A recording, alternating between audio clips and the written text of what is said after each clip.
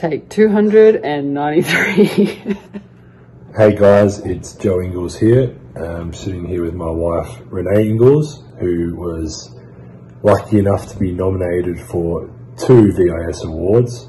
A very big congratulations for winning the Sarah Tait Spirit Award. How does it feel?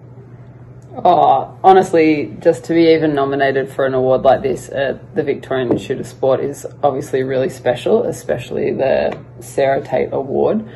I first walked into the Victorian Institute of Sport 18 years ago, which is a very long time ago. The VIS has seen quite a lot of changes since then, obviously, so it was pretty cool going back into that environment the last 18 months to 2 years.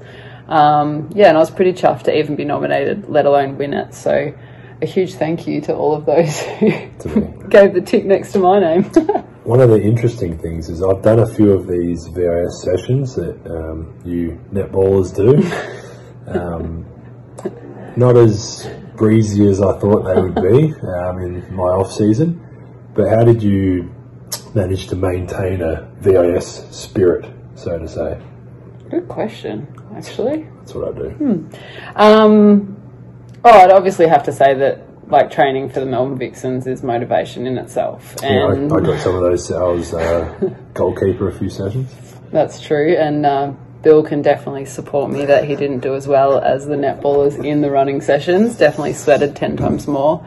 But no, it was obviously really easy to stay motivated with the Vixens girls in what was a really tough year off court for us as a family, so to feel so supported by the Melbourne Vixens and the VIS is, I guess, what kept me going.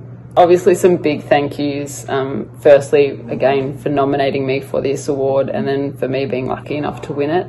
A really big thank you to Anne-Marie, Bill, Dave and all of the staff and team at the Victorian Institute of Sport for welcoming me back in with open arms and always seeing a smile on all of your faces whenever I ran into you in the gym or a corridor or in the VIS car park. So a huge thank you to all of you. Special mention to JT and Jamie for all of your work that you did for me both on and off the court and managing an athlete from overseas and then back in the country, in and out all of the time, I know would not be any easy feat. So I really, really appreciate your support, your constant communication and just encouragement of me both on and off the court.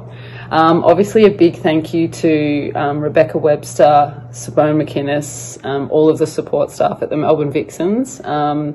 Having the opportunity to come back in and get a Melbourne Vixens contract and then be part of the Victorian Institute of Sport again is something pretty special, and it's a pretty awesome way to end my career, if I'm being honest. A huge thank you to everyone who is part of the VIS, who has welcomed me back in, my Melbourne Vixens teammates, obviously, who made this all worthwhile and why I decided to do all of this and play again. So I'm really, really humbled and really, really grateful to win an award like this. So thank you, everyone. I'm sorry I couldn't be there tonight, but hope you're enjoying the night. Cheers.